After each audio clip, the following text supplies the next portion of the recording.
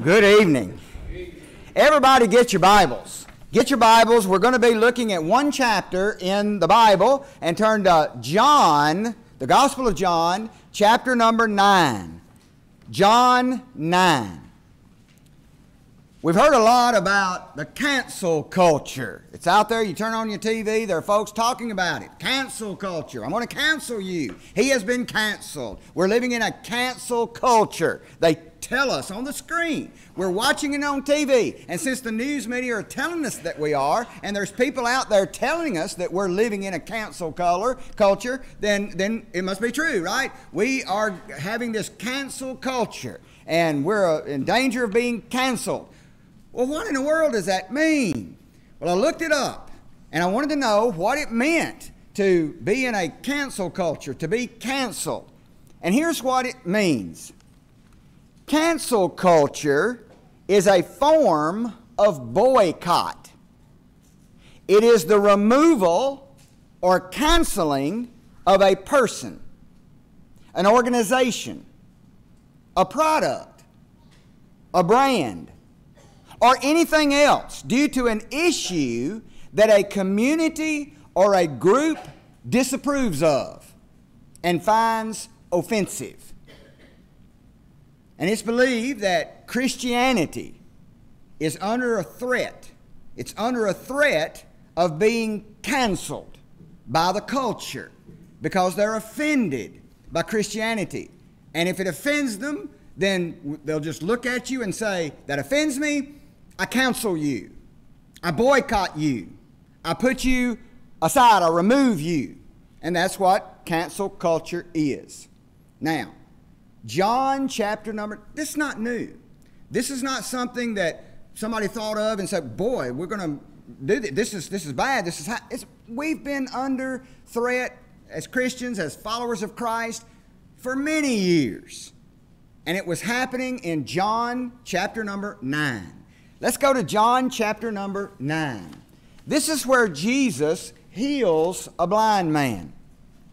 And it's a great story, but it's more than a story. It's so many lessons in this chapter, but we're going to look at it from the vantage point of these folks are trying to cancel this man and Jesus, his family, and so forth.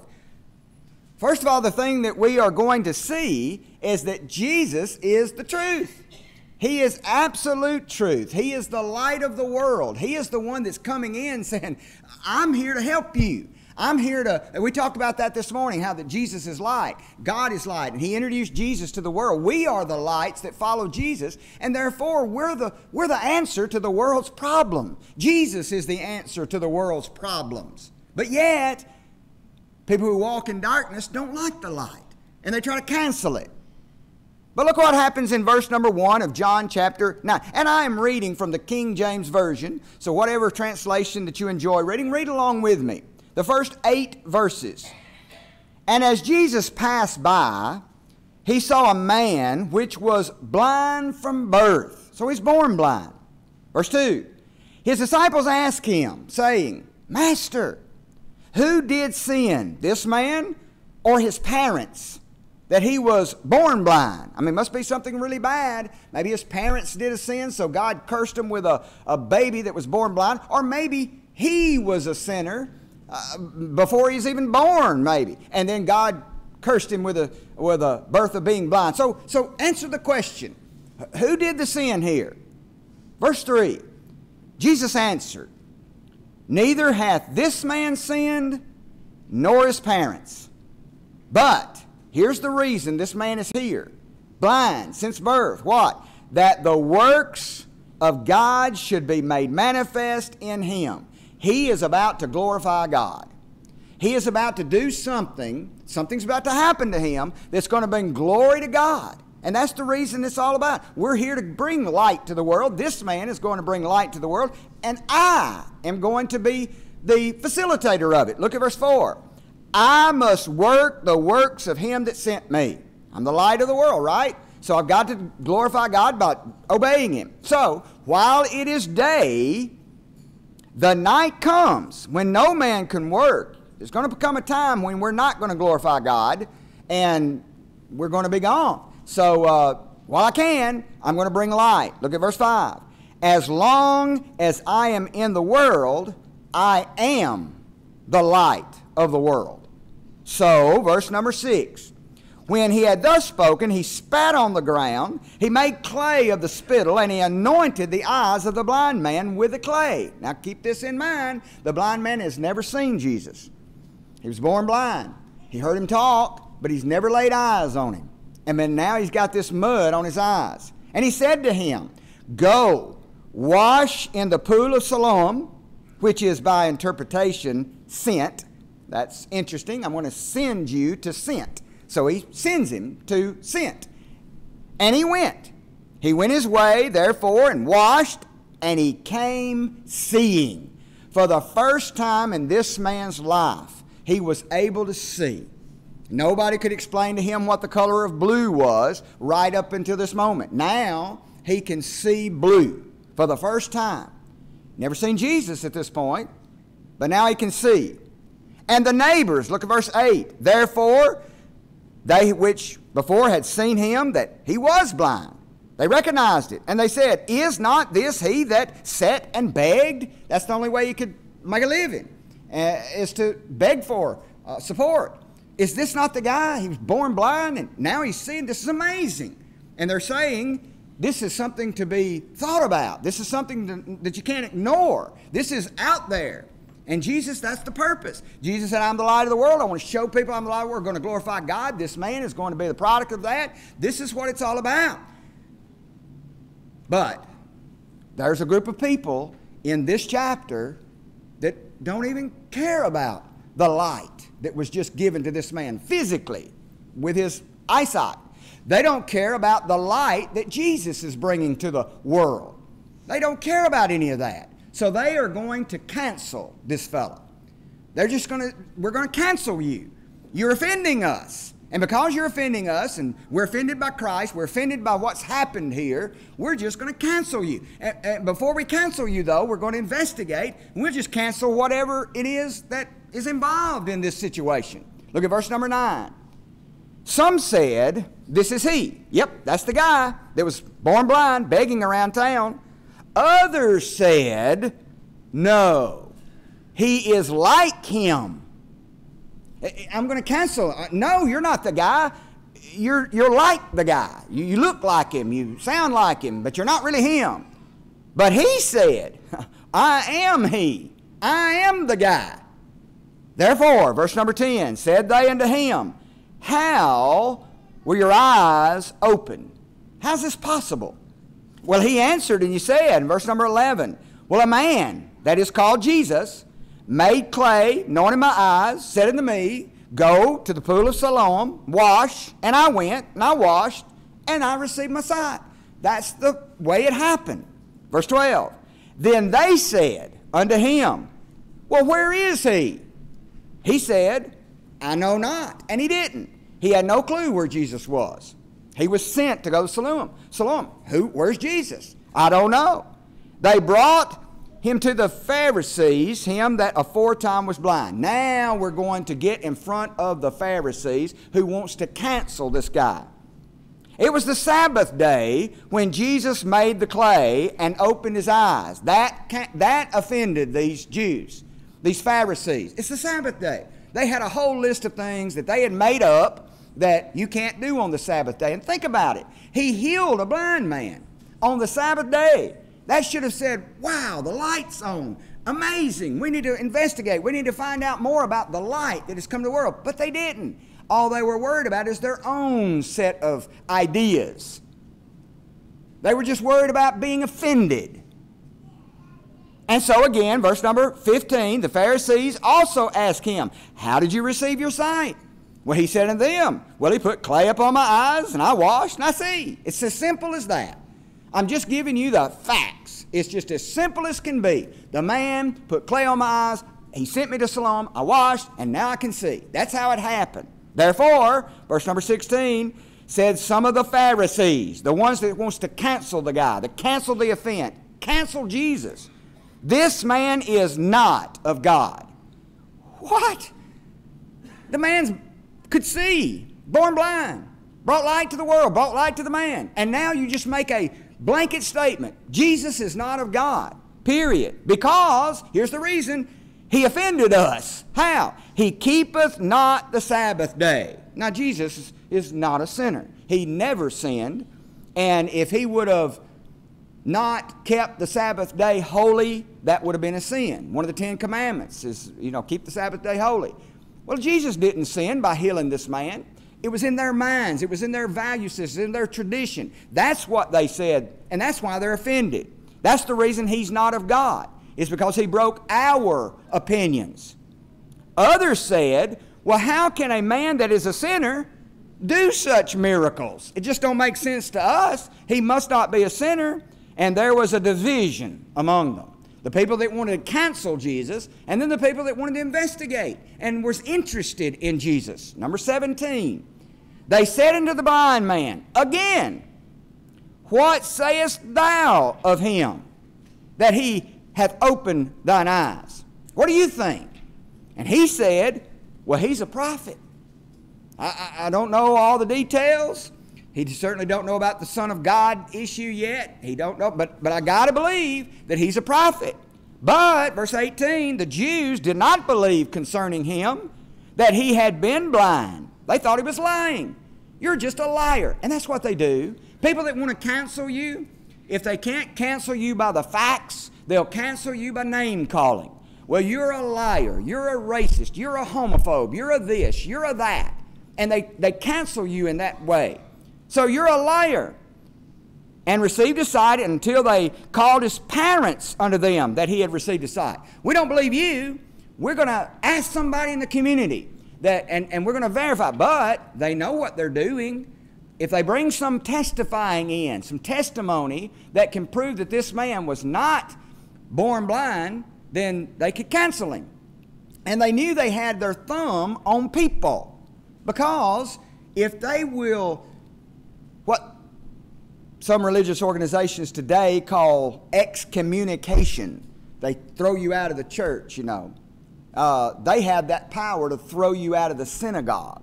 And back then, if you get thrown out of the synagogue, you ain't got a job, you can't get a job, you're just shunned. And it's a terrible physical situation as well as an emotional situation as well as a social situation. Nobody wants to be canceled. And so this guy's parents don't want to be canceled. So if they think, if I can threaten canceling them, then maybe they'll tell us that this guy wasn't really born blind. So they put the pressure on other people to cancel you. If they can't cancel you, get somebody else that'll cancel you. And we'll pressure them with the threat of being canceled if they don't get on our side. So look at verse 19. They asked them, the parents, saying, is this your son, who you say was born blind? Oh, that's just what you said, right? How then doth he now see? You tell me. You get on our side. Otherwise, we're going to cancel you. Now his parents, verse number 20, answered them and said, we know that this is our son. Now that's a fact. We can't deny that fact. And we know what? That he was born blind. That's a fact. Verse 21, but don't cancel us. We're going to acknowledge these facts, but we're not going to go so far, get you cancel us. By what means, verse number 21, by what means he now sees, we know not. We have no idea. Or who hath opened his eyes? We know not. We don't know about Jesus. We don't know about any prophet in the community. He is of age. He's old enough. Ask him. He shall speak for himself. So it's a hot potato issue. And instead of standing up for the man, saying, yeah, he was born blind and all this, and boy, we're excited that he can now see, and whoever it was that made him see, we're going to see the light too. No, they had the pressure on them. They was afraid to be canceled. They don't want to be canceled. Look at verse 22. These words spake his parents. This is the reason they throw the ball off of themselves and put it back on their boy. Because, here's the reason, they feared the Jews. They were afraid. For the Jews had agreed already. Before they even interviewed the parents, they had already made up their mind. What? That if any man did confess that he was the Christ, he should be put out of the synagogue. He's going to be canceled. So they'd already made their mind up. So if these parents would have said, we're so happy that our son can see, and we're praising Jesus for giving him the light in his eyes, and we may be thinking that Jesus is the light of the world now. They didn't say none of that. Why? Because they feared. That is the only power that cancel culture has, is the power of fear. And they were afraid. Therefore, said his parents, he's of age, ask him. Verse number 23. Verse number 24. Then again called they the man that was blind, so they got him back on the hot seat. And they said unto him, give God the praise. We know what? That this man is a sinner. Jesus, they'd already made their mind up. He's a sinner. When we want to cancel him, and we don't want you to acknowledge that he is from God. Get on our side. Verse number 25. The man answered and said, whether he be a sinner or no, I know not. I don't know. One thing I know, that whereas I was blind, but now I see. Boy, that's some great words, is it not?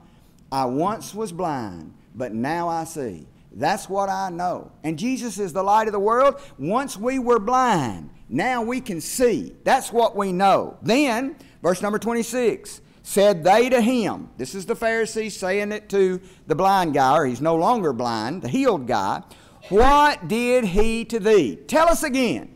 Now, he's already told them twice, and he's already told the community, and everybody's talking about it, so they got him back on the hot seat. Tell us again. What did he do to you? How did he open your eyes?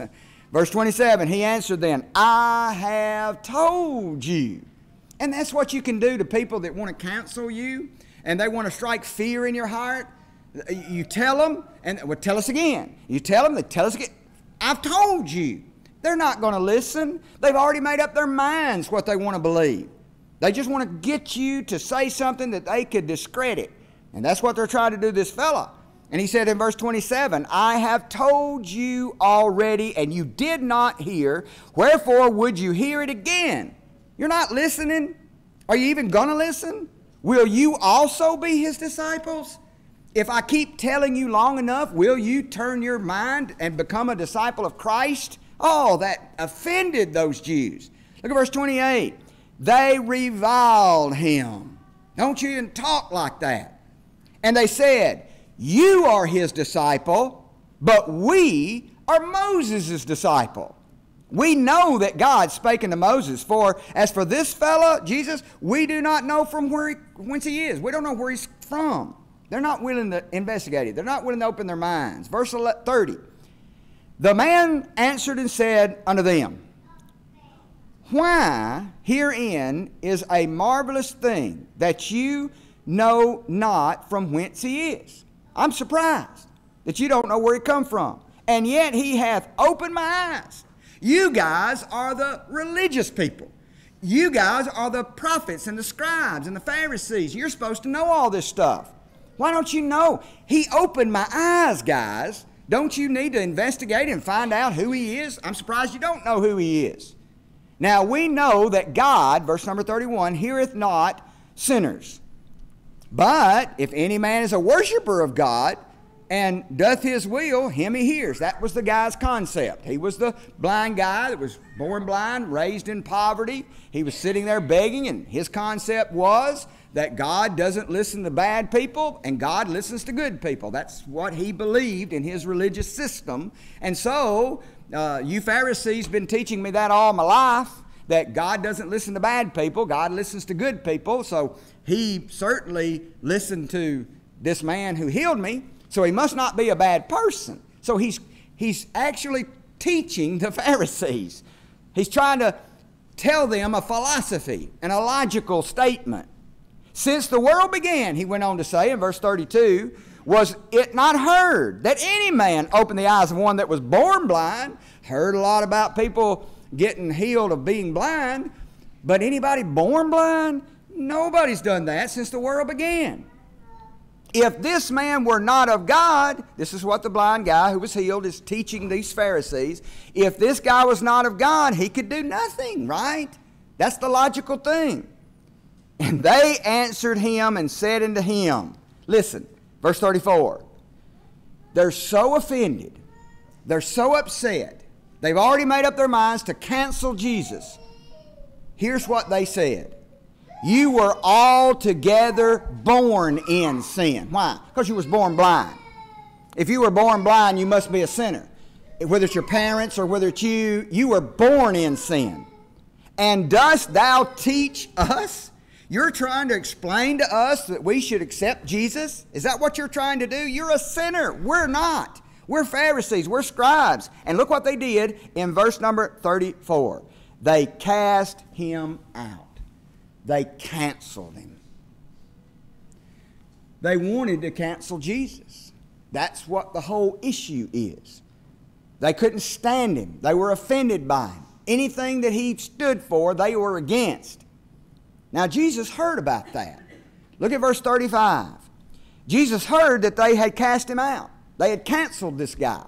He now has all kinds of problems socially, problems with the community, problems that we can't even imagine what he's going to have to go through. But they canceled him. Now, Jesus heard that they had canceled him. Verse number 35. And when he had found him, Jesus went and found the guy. He said unto him, do you believe on the Son of God? I just got that one question for you, fella. Well, in verse 36, the guy answered and said, who is he, Lord, that I might believe on him? I don't know who he is. He's never seen Jesus. He's heard his voice. Maybe he recognized, I don't know. But we know one thing, the guy's still trying to comprehend what had happened to him. He's trying to comprehend the Son of God, the concept of the Son of God. And Jesus asked him, do you believe in the Son of God? And he said, well, who is he? So that I can believe him. I've got an open mind. I'm not wanting to cancel it just because it offends me. If it's the truth, I want to know it, and I will obey the truth. And Jesus said in verse 37, thou hast both seen him, and it is he that's talking with you. In other words, Jesus is saying, it's me. I'm the Son of God. You're looking at me. And he said, Lord, I believe. And he worshiped him. He worshiped him. Now think about that. He worshiped Jesus. Anybody that receives worship other than God is blasphemy. But Jesus had no problem receiving that worship because he is God. He didn't blaspheme at all. And the fellow fell down and worshiped Jesus. Why? Because he is the Son of God. He is worthy to be worshiped. He is the light of the world. He accepted that truth regardless of the society that canceled him. I don't care about that. I care about you. And Jesus said in verse number 39, for judgment I am come into the world. You people are pointing your finger at me. This person who drew this, I thought that was pretty good. That's what people do to us. They point their finger at us. You're this, you're that, you offend us. We don't like what you stand for. And here's what Jesus did. He stood up to them. He said, you're not canceling me. You can't cancel Jesus. 2,000 plus years later, we're still talking about Jesus and what he did for this man, and we don't know those guys' names. These guys are completely gone from historical records. They were canceled. They canceled themselves, is what they did. When you refuse to believe that Jesus is the Son of God, and you are offended by everything that Jesus stands for, and you try to cancel Jesus out of people's lives, you're canceling yourselves. Look at verse number 39. He says, for judgment I am come into this world, but they which see not might see. See, I am come here not for rejection. I'm not here to cancel anybody. Not here at all to cancel anybody. Now these religious figures, society, they're offended and they just want to reject you. They just want to cancel you. Jesus said, I'm not come to reject anybody. I'm not come to cancel anybody. I'm not come with a cancel culture. I'm coming with a Christ culture. And my culture is reconciliation. Read that again. For judgment I am come into this world, that, what? They which see not might see. That's my purpose. It's for reconciliation. But unfortunately, that they which see might be made blind. Those people think they see it. They think they got it. They think they know all the answers. They cancel themselves when they do that. Now some of the Pharisees, in verse number 40, which were with him, heard these words. And they said unto him, Are we blind also? Are you accusing us of being blind? And here's what Jesus said. Verse 41. If you were blind, if you recognized your spiritual blindness, is what he's trying to tell them there, you should have no sin. You would get it. You would have the light in your life because you recognize your spiritual blindness, and when I am the light of the world and I came and bring God's light into the world, you will have your eyes open. You will be able to see. You won't be blind anymore if you recognize your spiritual blindness. But he goes on to say, but now you say, we see. We're not spiritually blind. We see. Because you say that, therefore, your sin remains. You have just canceled yourself. Now, a lot of people might look at that and say, well, you know, isn't that the same thing as disfellowship from the church? You know, Paul in 1 Corinthians chapter 5, when this guy was in the church and he was doing a bad thing, and Paul says, well, purge him out. Don't eat with him. Don't drink with him. Don't have association with him. Isn't that canceling him? No. Why? Because in 2 Corinthians chapter number 2, he said, forgive him. Bring him back. The point is, discipline in the church is not canceling anybody. They've already canceled themselves. Think about that. If somebody comes up and they have left Jesus and they're out of it, they are canceling themselves. Church discipline is to reconcile them. We want you back.